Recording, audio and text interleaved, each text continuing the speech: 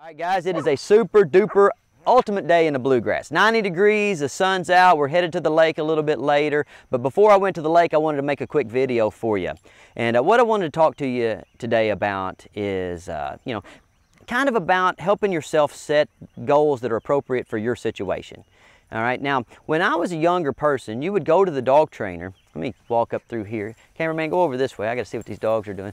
When I was a younger person, you would go to the dog trainer because the dog trainer or the dog training business, the facility, that was where you had to go get all your information. You know, those guys had the information. Like, so when I was young, I had the information and I would give it to my clients and try to help them as best as I could, right? Now, over the years, as the internet's kind of blown up and YouTube's blown up, well, my job has changed, to be honest with you. My job is no longer just to simply provide information to people when they come to see me. My job is to help those people build a personal narrative, to help them, kind of create a system of strategies and techniques that work for their situation. There's just an endless supply of facts and factoids and opinion online, and there's no filter. There's not a filter on YouTube where you can go, I want to filter by how much expertise a person has, or how much expertise relative to my position that a person has. Now, I have my own filter, right? Kind of here's where my filter starts. There's some great dog trainers in the world. But so for me, to even be considered to be a great dog trainer, you have to have trained more dogs than my 11-year-old son, right? So like if you're going through YouTube and you see somebody and they're just outside in their street or their house and they're telling you about everything they know about dogs, right? And all the trainers they train, I don't know, look at my channel and see if that person seems to have trained more dogs than my 11-year-old son. If they have, well, okay, start listening to them. Now, let's talk about, like, once you have filtered out and you find some experts, listen guys, there are some amazing experts out there. But maybe they're experts in something, right, that's not perfect for your life. Okay, you have guys that are great at protection work, they're great at scent work, they're great at agility, they're great at competitive obedience, right? And I mean, man, those people are awesome and way better than me at a whole lot of things, just to be honest with you, And so if that's what if that's the path that you've chosen for you and your dog, that's kind of, you want to gravitate over towards those guys because they're experts. But if you'll look, you'll kind of see that the dog training world really gets divided into dog-centric dog training strategies and techniques and non-dog-centric dog training strategies and techniques. So what I would consider dog-centric is like a person that wants to do a sport or a competitive hobby with a dog. They're exploring the universe of possibilities. What is possible with this dog?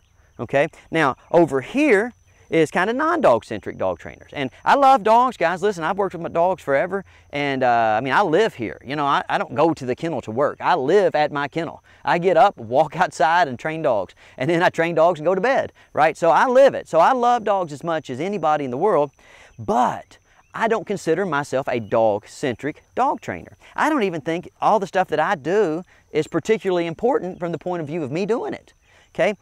I'm a person that enjoys doing cool stuff.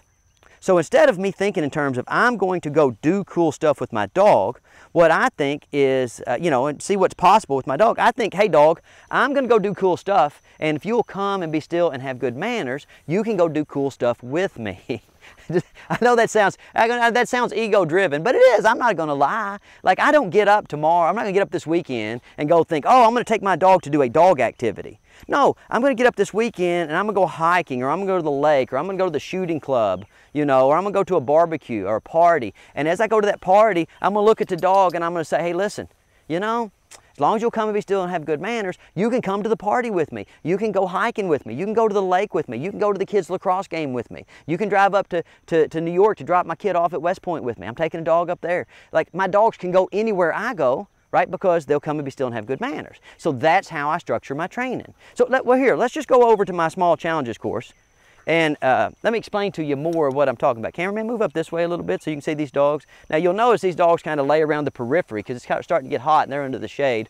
But once we start headed towards the small challenges course, then they'll start coming with me because they're anticipating we're going to do some fun work. Now, I've made all these videos over the years where I talk about, here, do this to get your puppy to do that. And I feel like I've done a little bit of a disservice to you guys by not making you understand how I don't want to say unimportant, but well, really how unimportant that specific stuff is, right? And I don't mean that you don't have to have it, because you do have to have it. You have to have a dog that has a good basic vocabulary. You have to have a dog that can walk on a leash. You have to have a dog that will come to you under high levels of distraction. You have to have a dog that can negotiate physical impediments in its environment. You have to have a dog that can wait and stay if you want to get out and lead real life. But I look at that schooling, at yard work, as what allows me to get out and live my life. And the life, that's what does the teaching, guys. So when people come here for dog training, look around here. See these dogs? What they're getting is a base level of education in how to interact with other dogs. They're getting a base level education in how to be attentive and calm and polite. They're getting a base level education of how to interact with various, environmental factors. And that's really important, guys. When we're doing our training, look at this, just this grass. Now see this grass? It's dewy. 2 hours ago, it was real chill, Now it's starting to dry out. So even your yard, like at 7 o'clock in the morning, is different than 12 and it's different at 8. So yes, when we're out here at my kennel, yes, we're working on cued behavior, but not all that much. We work on our cued behavior so that we have a basic, set of tools to communicate with our dogs and motivate our dogs so that we can go out in the real world and expose the dog to tons and tons of environmental stimulation. Okay, and that's what we're going to do here. We're going to talk about how I use my course and the development of my basic vocabulary to set the stage for me taking the dogs out in the real world and them learning by doing, or what I call adventure training. And you might say, well, Stonnie, why do you call it adventure training? I call it adventure training because I'm looking at it from a puppy's perspective, okay? So when I say adventure training, you might think, well, Stonnie, I work all week, I've got kids, it's hard for me to go on an adventure. Okay, that's because you're looking at it from your perspective. Just because you've lived in your neighborhood or your town your whole life, okay, and it's not a big deal to you, doesn't mean it's not a big deal to the puppy. Like I have a field out back and I've got paths mowed in it, and so when I take the puppies out there, we'll be walking on the path and then we go exploring. Okay, and I'm gonna take a video camera out there today and I'm gonna show you exactly what I mean by that. When we're exploring, that's when everything is happening. Everything is really happening, right? We're getting out, we're having puppy-sized adventures, and you can have those right down at the end of your street. Right? You don't have to go to Colorado to have an adventure. When you take a puppy out into a field with brush and little swags and ravines and stuff, right? When you take a puppy out there, they might as well be going to deepest, darkest Africa from their perspective. Just like when you take a kid to an amusement park. You know they're not going to fall off the roller coaster, but they don't know, right? And so what you're doing is you're taking a kid on an adventure, and wow, it makes the kid want to get out and live life. Same thing happens with puppies. So our real training for the day is going to be going out and learning by doing, or doing puppy adventure training. But we have to have some skills to be able to go out and learn like that. So I'm going to show you what we need, what skills we need. Pippa, come on. I'm going to get Pippa, and I'm going to have George come over here and get Finley. Come here, Pippa. Come here, Finley. All right, so here's Pippa. Now, Pippa is an 18-week-old lab, give or take a couple of days. And Finley is about 14 and a half weeks, give or take a few days. I kind of forget. All right, here, Georgia, you get your little dog. Finley. All right, now, what I'm working on with Pippa is the same stuff as always, but she's at the age, where I'm able to start fading off my food work. So I'm going to come up here and I'm going to do my small challenges course. I'm going to work on my vocabulary, but you're going to see that I don't use any treats. And George got a little bit younger dog there, so he's going to probably use quite a few treats. So what do I mean when I start talking about a basic vocabulary and the establishment of a basic vocabulary? I want the dog to understand that sometimes there's going to be a physical impediment in its environment. I need to be able to tell the dog that I'd like for it to negotiate this impediment. And I need the dog to be confident enough that it can do so, right? Now, one of the things what I'm doing here is I'm building physical and mental resiliency. And that's very important in dogs. You see how this young puppy at 18 weeks old, how it just came up and it's able to negotiate these obstacles? Well, look guys, that's not by accident, okay? We get our puppies out and we get them moving. We encourage the puppies to engage in full range of motion activity. And here's why. I want the dog's body to work correctly. This dog has to learn, it has a very short period of time in its life where it can learn to use its body. The connection between its brain and the rest of its body needs to be developed. Its musculoskeletal system needs to be developed, and that comes from experience, from putting slight stress on them so that the stress creates a situation where the dogs have to have an adaptation. Right? So when we're walking and moving over here, guys, like this small challenges course, it's encouraging the dog to learn on multiple levels. Not only is the dog having to learn to work with me, which is very important, right? If I'm going to take it out and have an adventure with it, I need to know that the dog's going to pay attention to me. But I need to know that the dog has the mental and physical capacity to have an adventure. You know, and this trend towards not exercising puppies till their growth plates close, well, that's crazy. Can you imagine a bunch of 20-year-old kids trying to learn to ride a skateboard or a bicycle for the first time? I mean, it's absurd. It's completely absurd. It's never going to work. So we get them out and we move them, right? So let's go through this course one more time and let's say what we need to say, Georgie. So we're going. So I say, hey, let's go. Come on there, little Pippa. Come on, come on. Up. Very nice. Up. And this is how I talk to them, guys, because I'm trying to really stress to the dog, okay, come on, that working with me is going to lead to good stuff. Oh, that's a good Pippa. Oh, she's so smart. And if they get a little bit hot, oh, you can come in there and tease them a little bit. Good. Wait. Very nice. There you go. Georgie, you might need to up your reinforcement schedule a little bit. It's getting hot. So sometimes you got to give them a little extra incentive. Oh. Now this guy here, he just got here yesterday. His name's Breck, and he's a cool dude.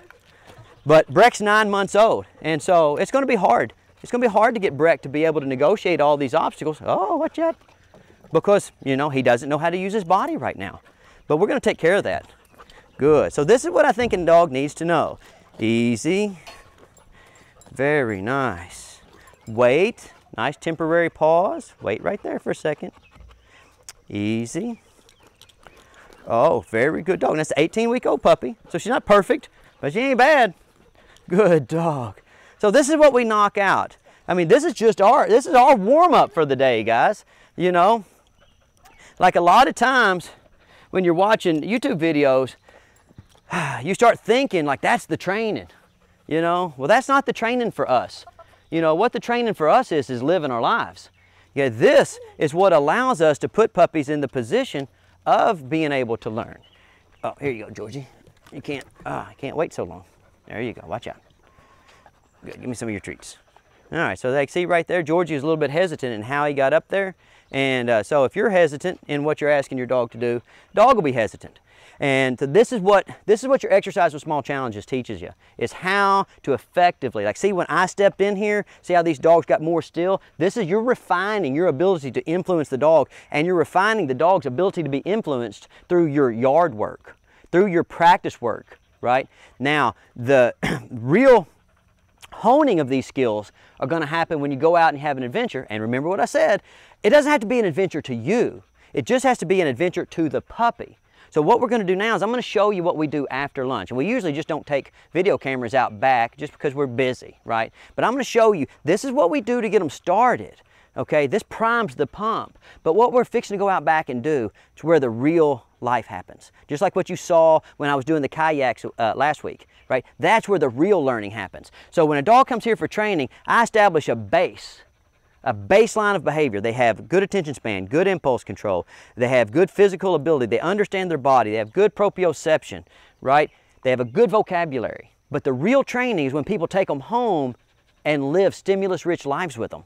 Okay, so when you're watching your YouTube channels, don't judge yourself because somebody is maybe better at standing here with their food and going, oh, good sit, good heel, good down, good go over this direction, or good. Listen, guys, in the scheme of things, that's not that important. All the best dogs I've ever seen in my life were just dogs you could tell to get in the truck, and they would get in the truck and go down to the gorge and go hiking with you. That's the best dogs, okay? So don't get home and when you're doing the stuff, if it doesn't look exactly like me or exactly like some other guy that does, you know, training with the dog, don't worry about it. That's not even where the real training is happening. The real training is happening when you go to the ballpark, when you go hiking, when you go to the barbecue. This right here just helps you help that puppy navigate those situations. But always be thinking in terms of learning by doing and adventure training. And remember that the adventure only has to be an adventure from the puppy's perspective. All right, now we're gonna go out back and I'm gonna show you what I'm talking about. All right, and we're on our way out into the great wilderness of the bluegrass state. And you know, at least from the puppy's perspective, it's a great wilderness, you know. So we get our yard work done, okay? And so I kind of know that my dog's gonna do pretty well. All right, move over this way a little bit, cameraman, so they can see the path that we normally take. So what I do is I'll kind of come up here and you'll see where this is all mowed. And the dogs are pretty used to this. You know, it's just grass, you know. And listen, guys, I'm telling you, it's things you don't think about, but watch this. You can see it on the camera. But look, I'm out here, it's 92 degrees, right? And as soon as I move over this way, it gets super cool. Now, you'll notice, right, you should turn around there and get Finley, right there, Eli. Look at Finley. Finley is learning, you know, how to find shady spots and what the point of being in a shady spot really is, okay? And you don't think about it, you just take it for granted, but you're a human being, an adult human being, most of the people watching this video, right? And so there are things that a puppy actually needs how to learn. They need to learn about shade, they need to learn about thermal regulation, you know, because puppies come out, if you take them to a super stimulus rich environment like out in the woods or something, or out at the beach, it's very easy for them to, you know, kind of overdo it. And then they get a little too hot. And then when they get a little too hot, then maybe your day's not like what you would like for it to be. Okay, so you're taking them out. And now this is just, show them, Eli. This is just my back training field, okay? But to the puppies, listen, guys, like I told you, you know, we might as well be in deepest, darkest Africa, you know. So as I head up through this line here, what's going to happen is these puppies are going to follow me, and I've got Henry with me, my mentor dog. And every so often, since we're on an adventure, what do you do on adventures? You take a Frisbee with you, you know. And I'll throw that Frisbee out in the wilderness, and the puppies will look. And at first, they might not want to go out there because, like, guys, like I told you, this just looks like low-level brush to you. But to the puppies, you got to remember, the puppies are down here, right? And so look how tall all this stuff is to the puppy. It's a big deal, you know? So for the puppy to come out here, like, it's hard. You know, their vision, they can't see what's going on. There might be a bear back there or a wolf, who knows? But by having my ace mentor dog with me, right, and he's going out there in the brush all the time, the puppies are like, okay, well, that must be cool. And when they go out there, guys, they're bombarded with different types of stimulation. Most of it good, but some of it bad. Like, let me get over here and show you. Like, we find the tree trimmers that are on our road, and we always grab trees and stuff from them, okay? And what we'll do is we'll take those tree limbs, and we'll place them strategically along our path. You know, partly so that we can build real life obstacles, you know what I'm saying? Partly because we want the dog to understand that when they're out and about, they have to be careful. So they'll be out here and they'll start getting to where they're jumping around in the grass and things like that. And they'll realize, oh, wait a minute, I have to be careful. And that's, you know, if you have a young puppy about this big, when they're moving, you know, they don't have, you know, they're not moving too awfully fast. And so if they run into a stalb or if they run into a briar bush or something, well, it's no big deal. They're not going so fast that they might hurt themselves.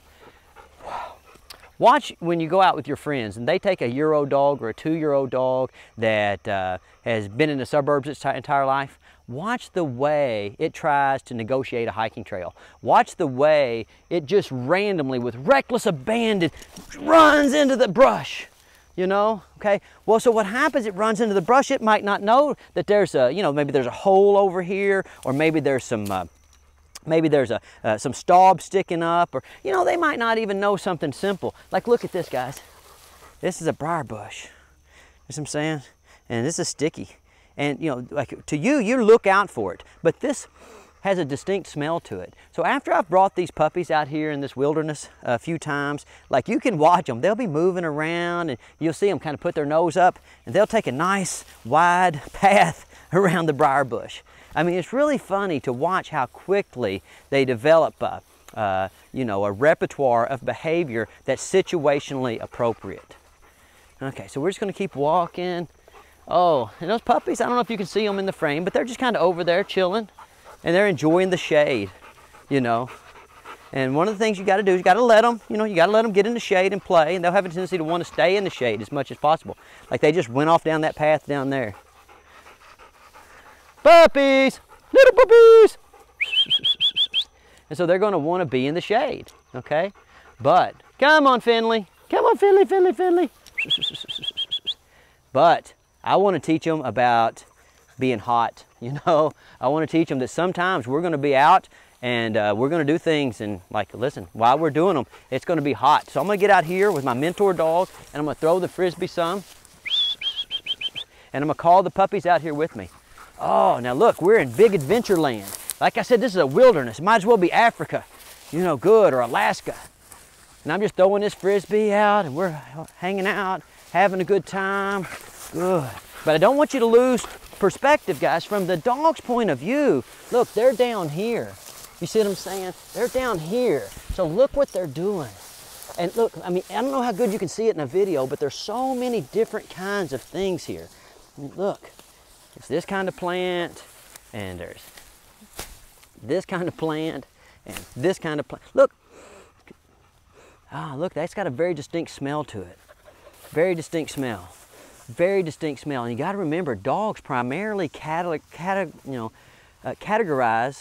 their experience through olfaction, right? So when we're out here, like what it smells like right here is different than what it smells like right here. We got a lot of, if you look underneath here, some dead grass. It's been raining, okay? So like there's some mud underneath all that. And so the dog's walking around, and all I need them to understand is that Uncle Stonnie and Henry, the mentor dog, are out here having a good time. Right? And so look at them. See how they're looking at Henry and they're seeing what's going on? They're looking at me and they're seeing what's going on. And as we're moving around out here, look what we run up on. Let me switch around here. Look. Show them what this is. It's an old dried up blackberry bush. But it's still got, look at the stickers. You see what I'm saying? That smells a certain way. So these dogs, they'll come out here and they'll put their nose on it, it'll hurt their nose, and then, the next thing you know, they go, whoa, I'm keeping my face away from that. So now let's go out and find some more adventuring. Oh, walking, having a good time. So we've been out here in the sunshine, right? And so what I want the dogs to understand, here's a better example. Come over here, Eli. Here's a better example about a blackberry bush. Look at that. Oh, ow, that dog walks right into it. And so, as it walks right into this blackberry bush, it gets, it gets little pricks, right? And so the dog will start to see that and they'll say, oh, I'm gonna stay away from that. It'll start to smell that and it'll stay away from it. And we need to do this. And you can do this right in your neighborhood. You don't have to go anyplace fancy. It can be right in your local park.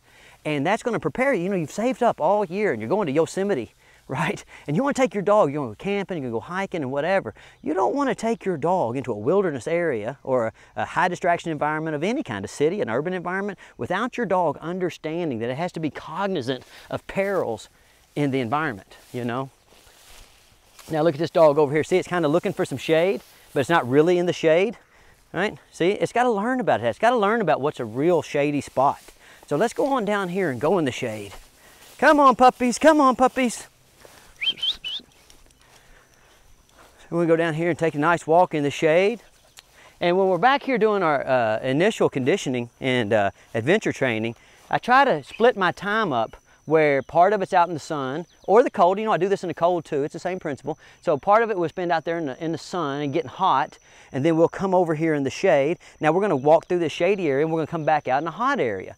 And I'm trying to make the dogs understand that, like, if we go somewhere, like, there's going to be two types of fun to be had. And I might have said this in other videos, but we have the kind of fun that you have that's fun right now, like eating a chocolate bar, but it's not so much fun later because you get a little chubby, right? Or there's the kind of fun that comes from climbing a mountain where it's really not very much fun, but it's fun after you have accomplished it, right? And so we're always trying to make the dogs understand that, yes, laying in the shade, it's fun, right?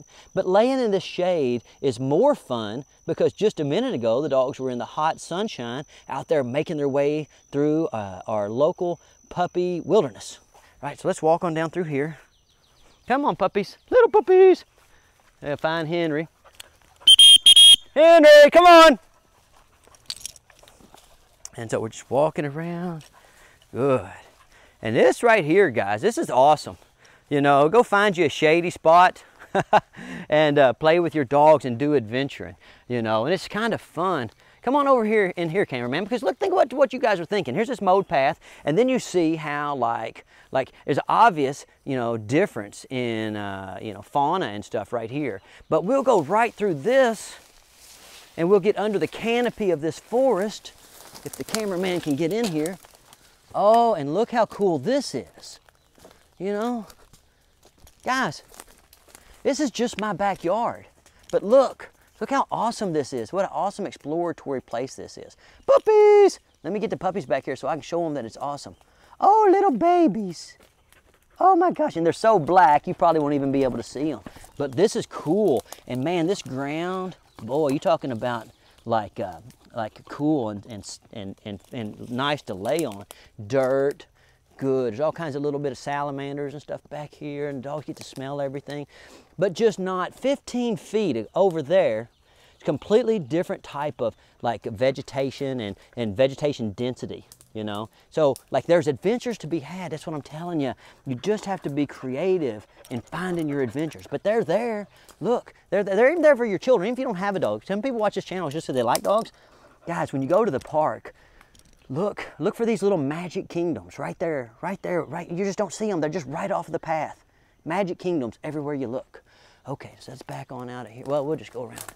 Okay, we'll let the cameraman back out before we get attacked by a lion, a cobra, something like that. So we're coming out of here. All right, now if I hadn't done my yard work with these puppies, then this would be harder because I couldn't, you know, I wouldn't know that they're going to stay with me. I wouldn't know that they're going to hang out with me, you know. But by establishing good yard work, I know I can hold these puppies' attention span pretty well. So we're walking, having a good time, and here comes the sunshine. Now that bright spot down there is not just light, it's heat, guys, and it's 70-something degrees here, and it's 92 degrees over there. So sometimes as you go to doing your adventure training, your puppy will stop at the shade line and be like, hey, dude, I'm gonna go ahead and have my adventure here. So you know, probably need to just put a long line on them so that you can make your adventure happen, you know. Because remember I told you about the fun, right? When you're young, you just want that kind of fun that's fun right now. As you get older, that's when you learn to appreciate the fun later stuff. Come on, puppies. Little babies.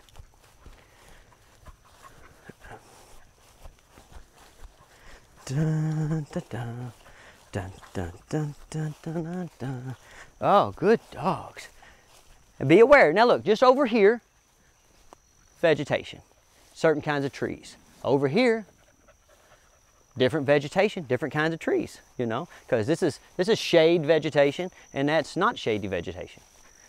All kinds of things in life where like just a difference of just a couple of feet. Like right here, more blackberry bushes for the dog to look at. What this is, guys, that's poison ivy. So you got to learn to stay away from that. And you need to learn to identify poison ivy so that, oh, this is super important, guys. When you go out on venturing, if you see, you got to be on the lookout, like really looking for poison ivy, because your dog will go over there and get in the poison ivy. Dude, then they'll get in your car. Then they'll get poison ivy all over you and all over the car. And then as soon as you get the poison ivy cleared up, then you get it. It's awful. It's awful. So you gotta be real careful. Now look, so here I'm on the trail. I got a chance to make use of something on the trail, make a small challenge. So look, I'm gonna help this dog learn just to kind of navigate. You know, like see this dog looks at this branch here and says, well, Stonnie, look at that dog. He says, why would I want to climb over that? And I say, look, I'm just going to need you to sometimes. So come on, Finley, you can do it. Challenging them. Not challenging them so much that they're going to fail. Then I put my obstacle right back off the trail because I'm a good steward of my trails. We take off walking. Dun, dun, dun. Every so often I'll come to a corner and I'll run around the corner like I'm going to get away from them. Ah! And I'll try to hide from them, you know. And if they catch me, oh, I make over them. Oh, you guys are so smart. So that they understand when we're out on the trail, when we're out in the wilderness, they got to keep up with Uncle Stonnie. So we're walking. Ugh. Find me another little obstacle there. And so I say, reach in here, give me some dog crack. Woo, can you walk over that? Very nice. What about you, Finley? Can you walk over that? Oh, very nice. Put my obstacle back up. Dun, dun, dun. We don't want to run over those with the mower. Good. Then we take back off. And guys, this is so fun. But this is what I was talking to you about. This is where real learning happens. You know, like I said, I'm as guilty of this as anybody. You know, sitting there working on sit and down and heel and jump and climb and making, you know, just forgetting to stress to people how important just living is, you know, because this is it. Look at this. Look at this tree here. Show them this, Eli. This right here, guys, I don't know what it's really called.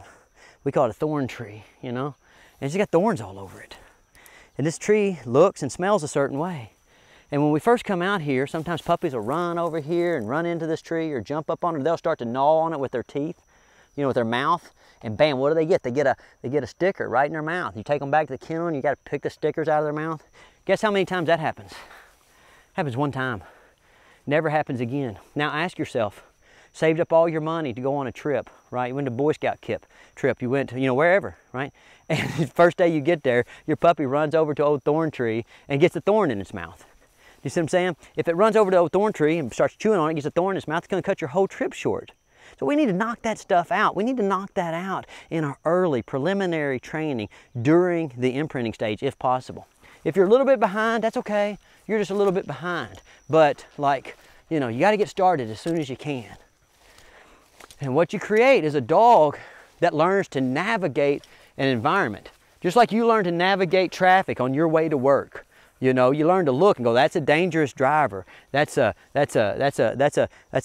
you know, a traffic jam waiting to happen. Well, the puppies do the same thing when they're out here figuring out how to navigate this natural environment. They learn what's fun to chew on, what's not fun to chew on. They learn to enter into like brush piles with caution because bad things could be in the brush pile. Like, see these brush piles we've set out here? You know, we set these out here and dogs will come out here and they'll get to climbing around on here, you know. And after a while, they become sure-footed, like a hillbilly goat, like Uncle Stonnie, you know. But when they're young, they get out here, they get trapped. Their legs just fall through this brush pile and they're like, they're coyote bait, basically. Sometimes that's what we use them for, is honestly. Good. All right, well, listen, you know, that's basically, you know, what I wanted to talk to you about. I don't have a whole lot extra to say here other than, you know, get out and, you know, have your little adventure right there. I'm telling you guys, these adventures are, you can have them. You can have them right there in your neighborhood. Oh, good. A tired dog, an adventured out dog. Oh, don't eat my microphone. Is a good dog. And more just happened in terms of stimulating mental development and physical development in our little walk right here than in the whole 2 or 3 hours worth of training we were doing up there giving lessons this morning. Okay, that's what I really want you to understand.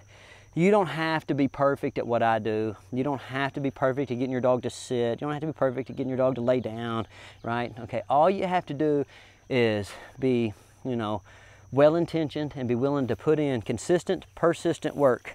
And it's a lot of fun, you know. It's good for you. You know, earlier I was talking about mental and physical development for your dog, but come on guys, how many of us can't use another few walks a week? How many of us as human beings can't go out and touch the earth? Think about how often you just don't ever touch the earth. You know, when's the last time you just picked up a handful of grass and smelled it? You smell what dirt feels like. Getting your hands in the dirt is therapeutic. Smelling all this stuff's out here. You don't smell that in the air conditioner. You don't smell that in your office. Guys, you're robbing yourself of experiences. And so, you know, look, it's better for you. It's better for the dog. Get out there. Find you a puppy-sized adventure.